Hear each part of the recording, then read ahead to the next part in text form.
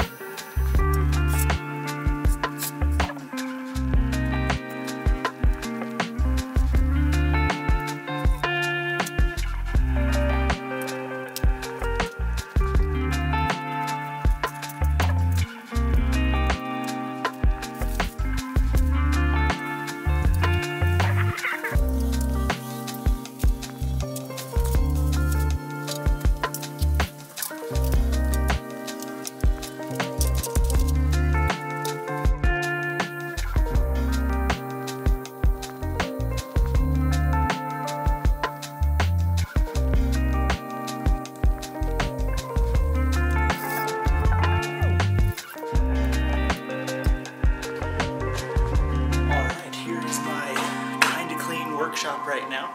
It's clean enough for today. Oh man, having that shop vac makes things so much easier to sweep up dust and things like that, because that metal dust can be really harmful to you, so you want to make sure that you don't breathe that in, like if you're grinding and things like that. So, but now it's time to start forging.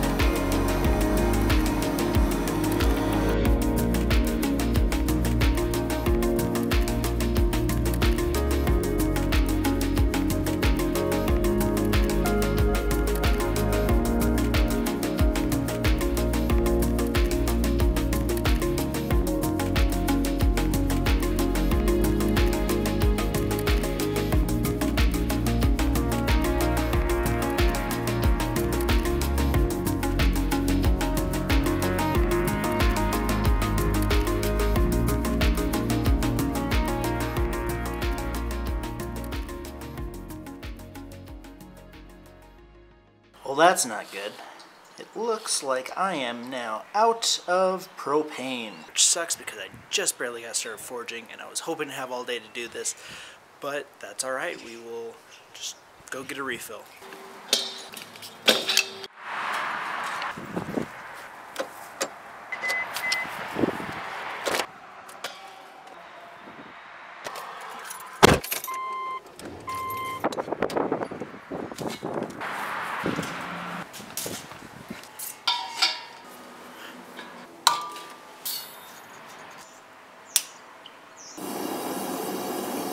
Alright, now while that's heating up, I just want to tell you what I'm working on right now. I'm making bottle openers for my neighbors because I'm loud and I want them to like me. Bottle openers that I'm making are similar to that ones that were made by that Simple Little Life YouTube channel. They're a one-handed bottle opener. They're kind of cool. I like them. I've made a couple of them and I think that they make good gifts. And so I'm going to try to impress my neighbors and have them not want to get me kicked out.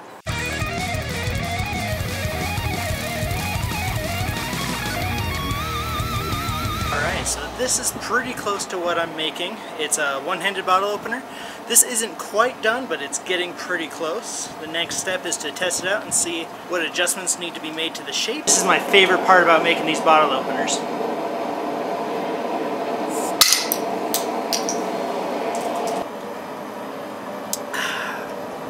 See, this is the best part about making bottle openers, is you have to test them out.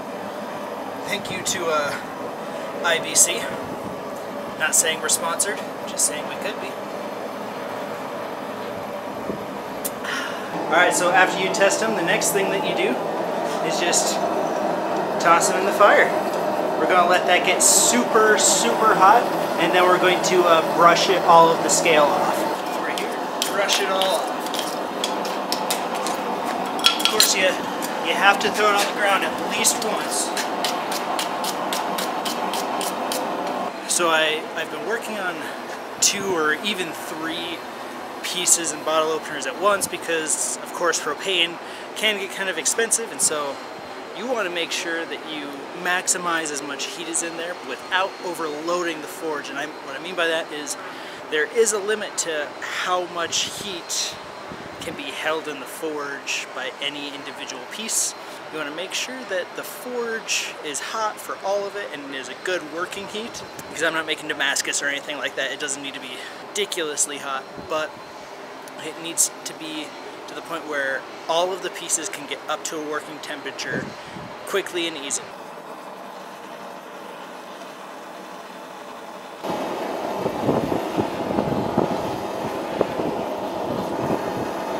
Alright, and then what you do is you let it cool off a little bit, and while it's still a little bit hot,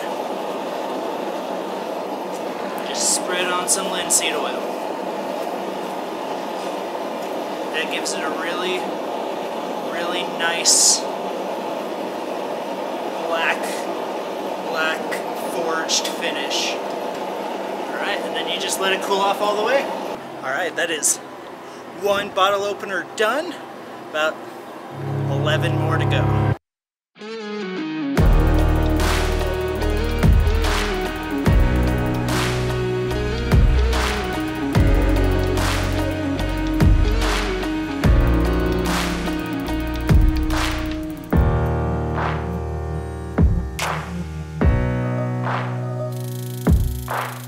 So a quick update on the Power Hammer.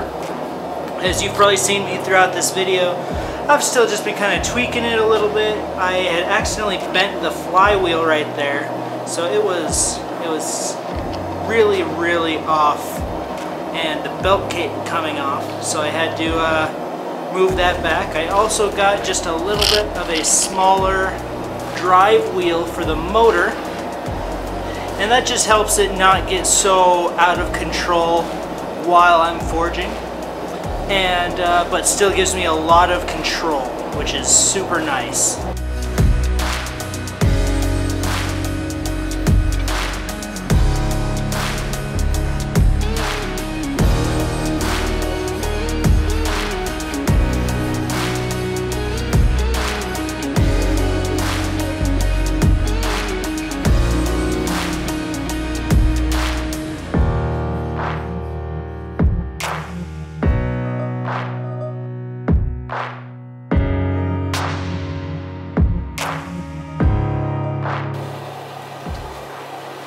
I've been really impressed with how clean the forging is from the Power Hammer.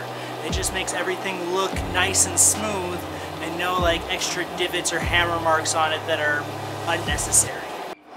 And now it's raining. Isn't that just lovely?